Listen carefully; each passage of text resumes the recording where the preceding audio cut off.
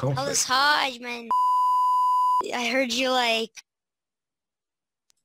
A Zoom celebration of Black History Month was interrupted by some racists who heard the word for all to hear, but as host Aldis Hodge said were too cowardly to show their faces.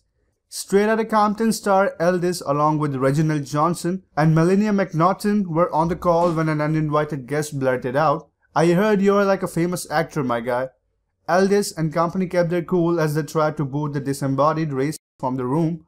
Malia then resumes the conversation, talking about the importance of Black History Month when another voice chimes in, "When's White History Month?" At that point, the co-hosts decide to address the haters. After another uninvited guest hurls the word, Aldis lowers the boom, saying, "If you are brave enough to speak to me in such a callous way, I would like to see your face so we can speak face to face." Of course, the invitation is not accepted when Aldis labels the racist cowards. Sound about right. Please subscribe to our channel Box Office Set. If you didn't, then go ahead and subscribe our channel and never miss a video.